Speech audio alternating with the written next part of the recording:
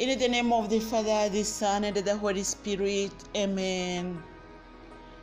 May the peace of Jesus be with all of us. Brothers and sisters, we continue to read the Bible. I know we are together, we are following, and we like this time of reading the Bible because it's a helpful time. Hallelujah. Not a wastage of time. Brothers and sisters, this is what we have to know. Let us continue to read. We are now on chapter 15 of the book of Genesis. Let us read, and we will continue till we finish today. May God bless us, my dear friends. I am Marie-Louise Omomalalongo with you.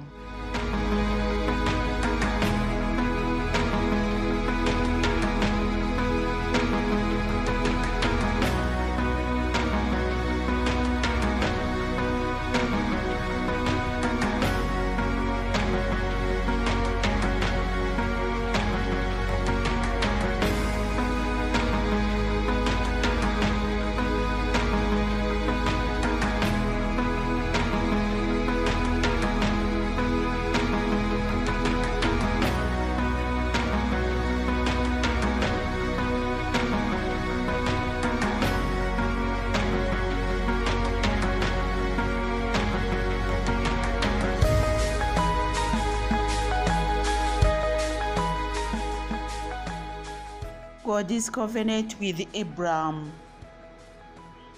After this, Abraham had a vision and had the Lord to say to him, "Do not be afraid, Abraham. I will shield you from danger and give you a great reward." But Abraham answered, "Sovereign Lord, what good will you reward to me, since I have no children? My only heir is Eliezer of Damascus. You have given me no children, and one of my slaves will inherit my property." Then he heard the Lord speaking to him again. "This slave Eliezer will not inherit your property. Your own son will be your heir." The Lord took him outside and said, "Look at the sky and try to count the stars. You will have as many descendants as that." Abraham put his trust in the Lord, and because of this, the Lord was pleased with him and accepted him. Then the Lord said to him, "I am the Lord who led you out of Ur in Babylonia to give you this land as your own." But Abraham asked, "Sovereign Lord, how can I know that it will be mine?"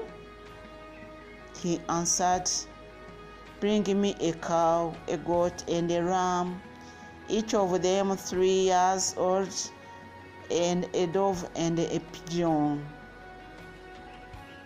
Abraham brought the animals to God, cut them in half, and placed the halves opposite each other in 2 rows. But he did not cut up the birds. Vultures came down in the bodies, but Abraham drove them off. When the sun was going down, Abraham fell into a deep sleep, and fear and terror came over him. The Lord says to him, your descendants will be strangers in a foreign land. They will be slaves there and will be treated cruelly for 400 years.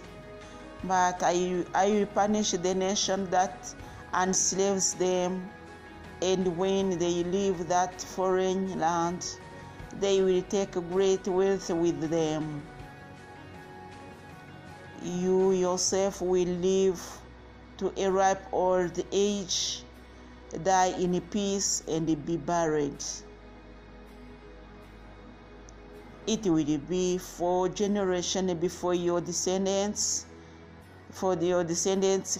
come back here, because I will not drive out the Amorites until they become so wicked that they must be punished. When the sun had set and it was dark, a smoking firepot and a flaming torch suddenly appeared and passed between the pieces of the animals. Then the Lord made a covenant with Abraham. He said, I promise to give your descendants all this land, from the border of Egypt to the river Euphrates, including the land of the Canaanites, the Kenizzites, the Kadmonites, the Hittites, the Perizzites, and the Rephaim, the Amorites, the Canaanites, the Girgashites, and the Jebusites. Hagar and Ishmael. This is chapter 16.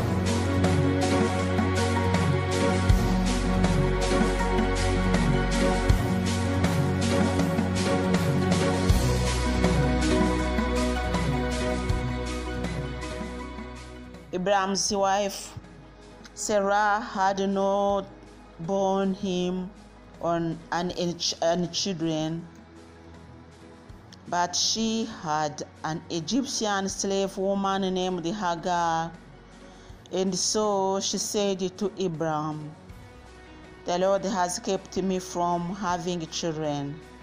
Why don't you sleep with my slave? Perhaps she can have a child for me. Abraham agreed with what Sarai said. So she gave Hagar to him to be his concubine. This happened after Abraham had lived in Canaan for 10 years. Abraham had intercourse with Hagar, and she became pregnant. When she found out that she was pregnant, she became proud and despised Sarai. Then Sarai said to Abraham, it's your fault that Hagar despises me.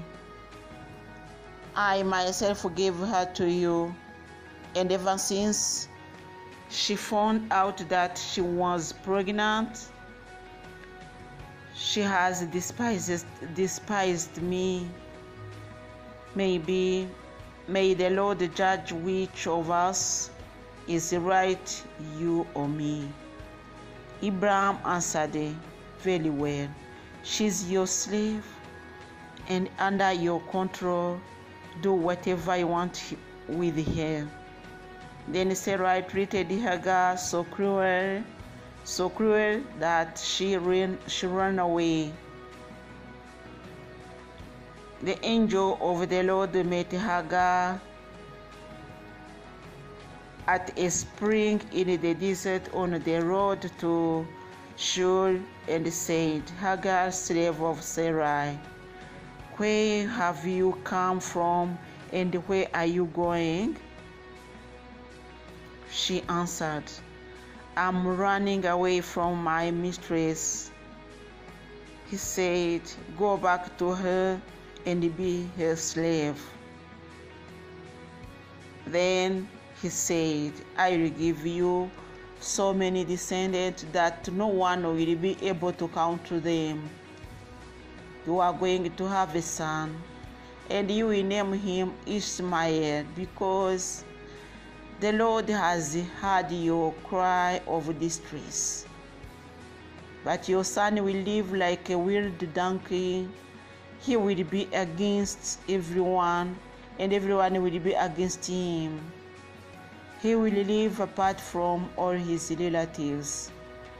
Hagar asked herself, have I really seen God and lived to tell about it? So she called the Lord who had spoken to her a God who sees. That is why people call the well between Kadesh and Bered the well of the living one who sees me.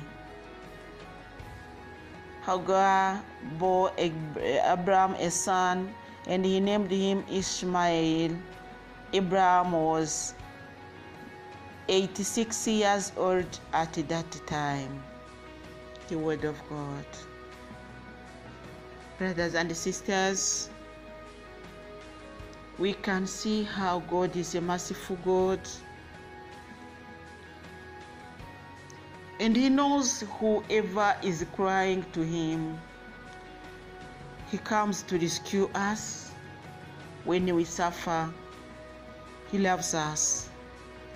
He will help us. He will hear our cries as He did to Hagar. Brothers and sisters, if we ask something to God, He will do, especially when we cry to Him. Continue believing in His name. He is our Lord, He is our God. He will never, never leave us alone. He will always protect us with His mercy. He will add on our living days, and He will give us happiness during our lifetime. May God bless us, my dear friends. In the name of the Father, the Son, and the Holy Spirit. Amen.